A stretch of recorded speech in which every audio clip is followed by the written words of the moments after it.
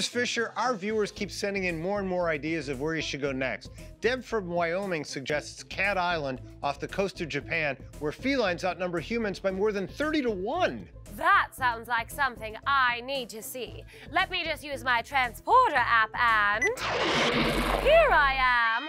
And look, there are some kitties here already. Goldie, didn't you once tell me you're allergic to cats? And if you even get near them, you face balloons?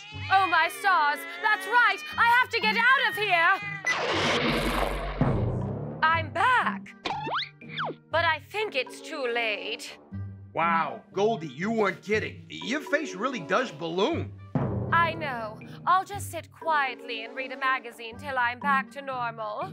Yeah, and maybe avoid sharp objects?